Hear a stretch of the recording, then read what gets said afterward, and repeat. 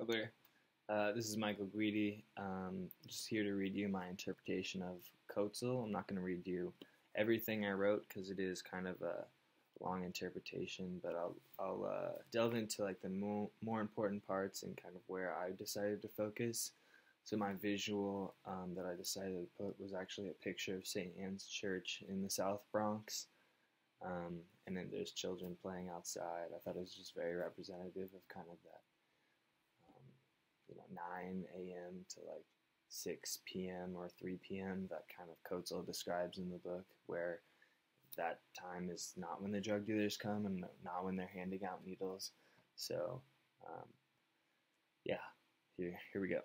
Kozol lets us into the lives of people like 16-year-old David Washington, who tends his beloved AIDS-infected mother. 13-year-old Anthony, who eats cold oatmeal from a box for dinner but finds nutrients hope in his attachments to the elderly poet and Radcliffe, educated pastor of St. Anne's Church. 11-year-old Annabelle, a sparkling child whose widowed father icons her pretty dresses every day, irons. We also hear teachers talk about suicidally depressed students with no access to mental health care, mothers without enough money for food or their families, children who worry about whether they will die young. Running throughout the book is a tragic integrating theme, the deaths of children, which is like 2 children fall through broken elevator doors to their deaths, 6 children die in fires, 14 children are shot to death. These casualties are memorialized by names at the end of the book. Since death is always there for these children, there's makeshift shrines all along the corners. Bullet holes probably everywhere. And even like a shot of a gun happening on Sunday worship. So there's just a lot to unpack in this book. For me, one of the most moving data was the New York Daily News on May 23rd, 1994, said that 239 of 277 swings for children in the Bronx aren't in place or need repair. For me, this small fact dissolves the distance between those of us on the inside and those of us on the outside.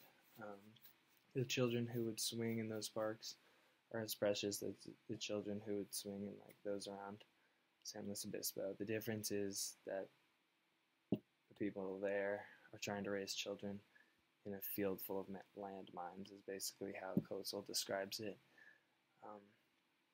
He argues that the questions that need to be asked go beyond like how do we devaluate, or how do we, fix the problems within society, and he wants to know how human beings can devalue other people's lives, and how like that numbness and destructiveness is sort of universalized in the society of the South Bronx. Human pity is extinguished, and the shunning of the vulnerable can come in time to be perceived as natural behavior. Page 186.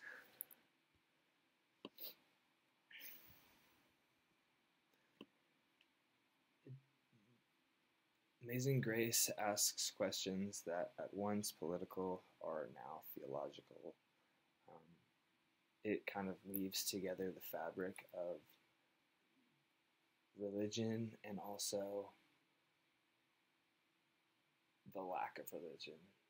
Sort of, how do we value someone who gives so much value to their own life, but that society gives zero value to?